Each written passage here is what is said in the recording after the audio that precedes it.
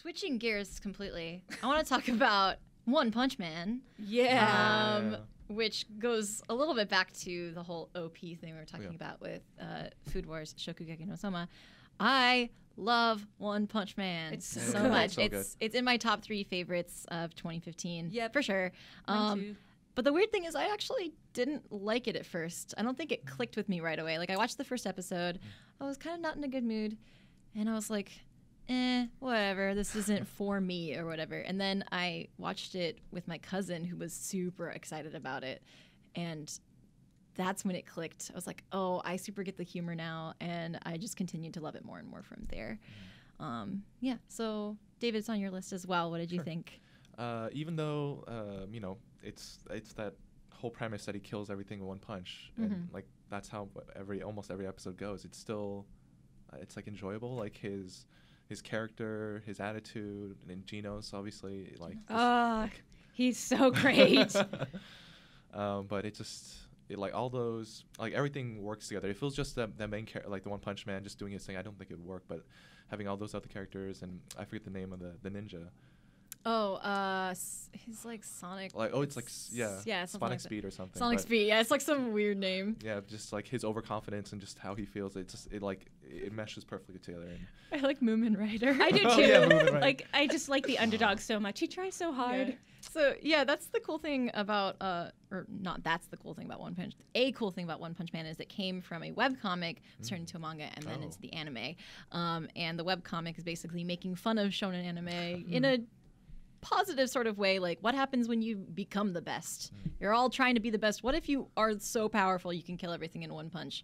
And Saitama's so bored. He's so bored, and it's hilarious. And I really love the animation, and Genos is my husbando.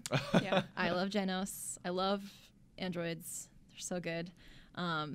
There's a really cool thing with the Hero Association. Oh, like that made me laugh really hard is like Saitama's super powerful, but he doesn't really have a lot going on with the strategy of being a hero. So he like just fails his essay like horribly, and I don't know. I thought that was a nice touch because it's like even though you're the most powerful man in the world, you're still not. You're like in you're class not C. officially. You're not class You're not A, officially. You're only class C. You're not rank S. Yeah. And I just like, I don't know, there's little touches. Saitama is so blasé about everything. Like there's some tragedy going on in the city. He's like picking his nose. He's like, I don't know who that is. Who are you? What's going on? You're like, I'm missing the grocery store sale. No. Yeah, he flips out so hard in one episode because he's like, I only have so many hours to get this sale and you're in my way. And then he's like, oh my God, I missed it. Yeah. One of my favorite things is definitely like when they reveal the workout or like his workout. Oh yeah. And it's like the 10 miles running. And it's like 100 push-ups, 100 sit-ups, 100 crunches, I think. Or no. Pull-ups or something? Oh no, it's squats. Squats. It's squats. Squats on squats on squats. So it's like, I want to believe that's the actual workout, but you, like there's obviously that mystery of what could maybe got some radioactive this. Yeah, or, I like when the characters are like, that's all. That's it. That's Yeah, all you yeah, do. yeah. You're lying. No way. Yeah. There's no way you just do 100 of each of those, like one set, and then there's actually in our Facebook group, there's someone for a while who was doing like the One Punch Man workout, like day by day log. I don't know if you're still doing that, but if you are, I'm proud of you. Yeah. Don't punch me. I don't think I could do 100 squats. No, it's like no. Yeah. it's tough. Yeah, it's not the kind of workout that you can sneer at.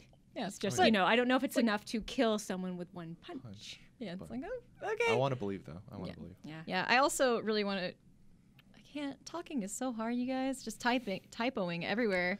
I want to talk about the intro to One Punch Man because the intro so much. I really love that song, and I like that you can see him in front of the the danger rankings are like Tiger, and then the top one is like Dragon. God. Yeah, Dragon is one of them. It's like Dragon and then God, I think. Yeah, and you can see it like in the intro, he's standing in front of each one of those, and he progressively gets smaller and they get bigger. But the cool like visual component to that is, he's gonna face them all no matter what. He's really determined, and I like the intro a lot. I think it does a really good job of highlighting his character, and he'll be really dorky, and then he'll get that like hardcore face on.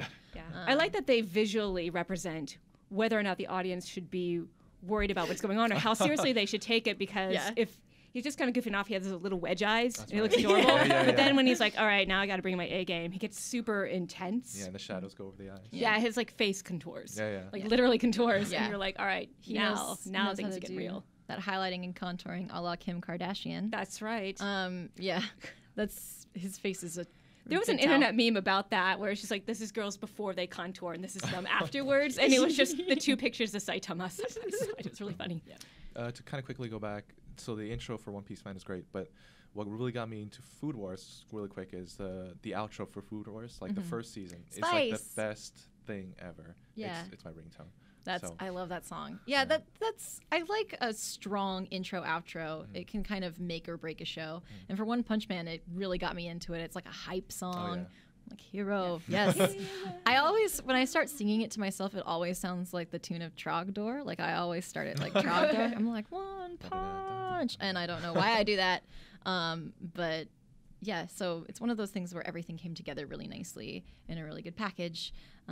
Steven, do you have any thoughts on One Punch Man? I mean, it was really, it's another one of those series that's kind of like for anime fans. Like, you know, you get a lot of these jokes because you've watched like different, like, you know, hero anime or even like the Giant Suit, like kind of live action shows from Japan. So being able to see these like really silly monsters and like what their origin story is, like it reminded me a lot of this offshoot series from Tenchi Muyo that was called Magical Project S, where they did that kind of around mocking the Sailor Moon series. So it would be like, you know, Cheesecake Girl who's spitting out cheesecake everywhere, and she just says, cheesecake, cheesecake, I'm a cheesecake. Can I interject? I'm so sorry. So Sailor Moon, I know you guys love Sailor Moon, but yes, but I feel very neutral about Sailor Moon. I only watched one episode and barely watched that episode, and I'm sorry.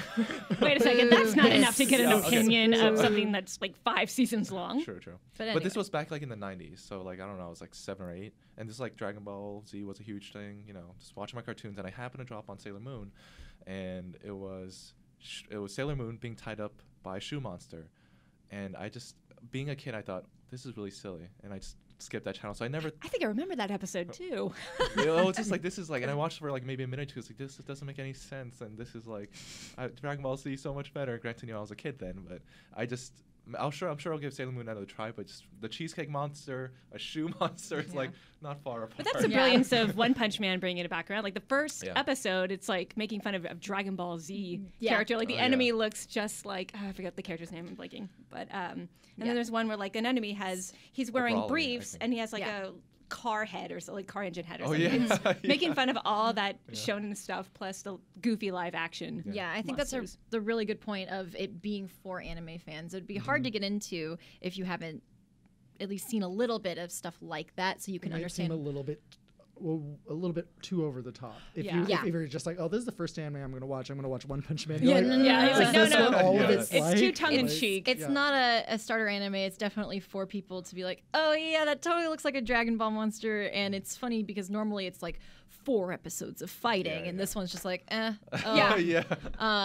probably my favorite part of One Punch Man is what in any other anime would take like 3 episodes to finish. It's done in one punch. Awesome. So let us know what you think of One Punch Man. We have a lot of fan art in the Facebook group, which again is facebook.com/groups/IGN Anime Club. It's the official group. Please join. We love the Facebook group. Our Facebook group is awesome. So let us know what you think of One Punch Man.